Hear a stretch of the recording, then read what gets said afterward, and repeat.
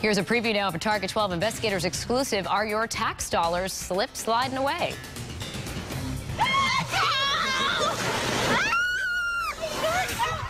This video raised some questions about one state worker's claim that she was too hurt to work.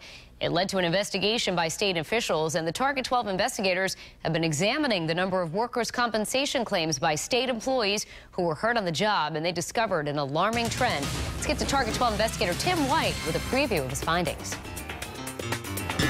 Last year, Rhode Island taxpayers paid nearly $30 million for state employee workers' comp claims. That's for lost wages and medical care, including for this state worker.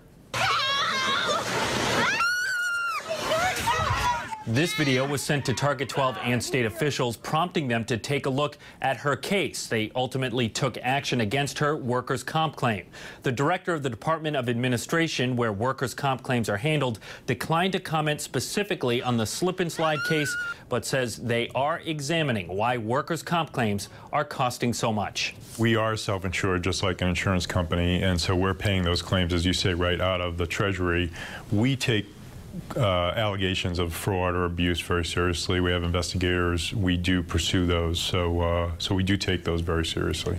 Tonight, we'll tell you the story behind the slip and slide video, how the state responded, and what it means to taxpayers. With the Target 12 investigators, Tim White, Eyewitness News.